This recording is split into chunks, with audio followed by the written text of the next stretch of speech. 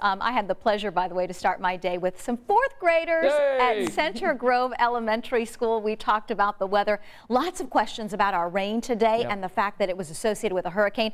I tried to trip them up, asking them, you know, what kind of weather don't we get here? No, they knew. We don't get hurricanes here. But we did talk about hurricanes. We talked about tornadoes. And we're still happy we can do the 13 Weather Academy, just a little different here during the pandemic, doing it virtually. We're going to do a few more classes of fourth graders at Center Grove next week. And if you're interested, just holler. We'd love to virtually visit your classroom as well.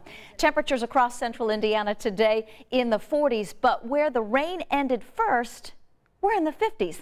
Let's go back because I want to talk about rain totals.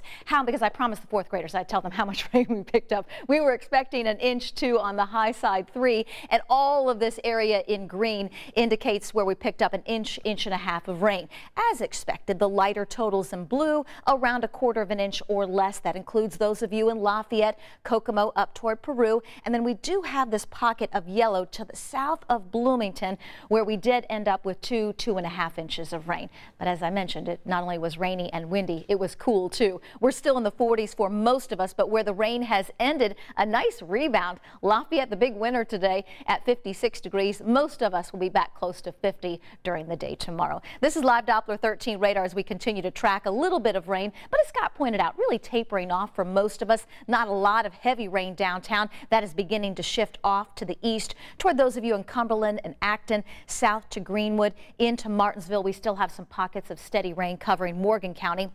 And then east along I-74 and southeast along I-74 and Highway 52. Still some rain, Columbia, Connorsville over toward Liberty into Richmond, also Rushville and Shelbyville. So we'll keep showers in the forecast, mainly east and southeast of Indianapolis for the next couple of hours. When you join us at 11 o'clock, the rain will be gone and skies trying to clear. I do think we get a little bit of sunshine tomorrow. A chilly start at 37, 43 by noon. Temperatures eventually make it into the low 50s. If you're already planning for Operation Football, maybe a pumpkin patch or haunted house tomorrow evening, it's going to be a chilly night with temperatures in the 40s. We are back into the upper 50s. A nice start to the weekend for Halloween with a mix of sun and clouds, but then we track a fast-moving weather system that may bring a couple of showers to the area late Saturday night, very early Sunday. They may be dealing with some lake effect snow showers up to our north. For us, the bigger impact will be the drop in temperature for Sunday and the fact that it's going to be a breezy day.